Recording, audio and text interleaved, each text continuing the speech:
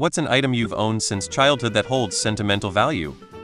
Sword my grandfather took off a body in WW2. At some point about a decade ago our family contacted the family of the Japanese soldier who said they did not want it. Sunglasses given to me by Bret the Hitman Hart at a WWF wrestling show. My teddy bear. Dad was in Gibraltar when he found out he was a dad, so brought a largish teddy bear. It's now completely bald of fur, been patched up numerous times, I will never part of it. BTW, I'm 67. Edited to add. Every time my parents or I visited Jib, we have brought another bear. I've a collection now. Teddy bear. I got it 42 years ago, and now it belongs to my daughter. Personally, my worn-out childhood teddy bear a silent witness to countless bedtime stories and adventures. Its frayed edges tell tales of laughter and comfort. A picture book that shows simple words like dog and chair still even has my chew marks. My blanket. It's tattered to hell but stored away. Still smells like the 1990s.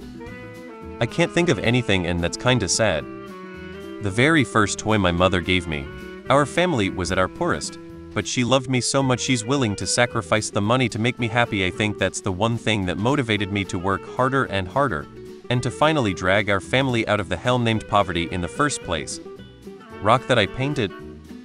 My old PS1. It sounds silly, but we didn't have much money as I grew up, so it was a hand-me-down from my brother. But for the next 15 years or so it was my absolute joy, and the memories I have playing Rayman and Crash Bandicoot with friends are delightful. I'm 29 now and that thing still works. I still have comics, books, even teddy bears from that faraway era. They do have sentimental value. I won the Pinewood Derby in 1982, I still have the trophy and the car. A teddy bear my brother bought me for Christmas when I was 15. He passed away 15 years ago, and it's something I cherish to this day. Hairbrush. To me, it represents closeness and vulnerability. I got the USS Flag G.I. Joe aircraft carrier in 1987 for Christmas. I still have it in the box.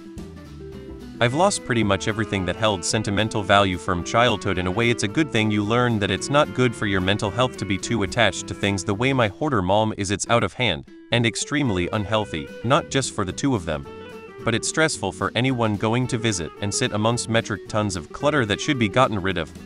My Swiss Army knife. I got it at my 14th birthday and still carry it every day. I'm 46 now.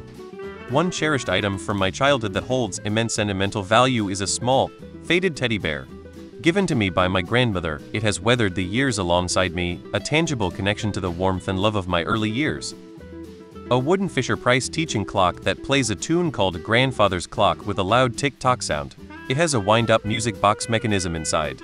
It is beat to hell and the clock hands do not work anymore, but the music box still works.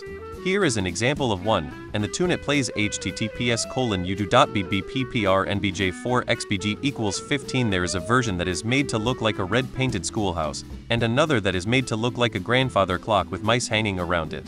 I have the latter.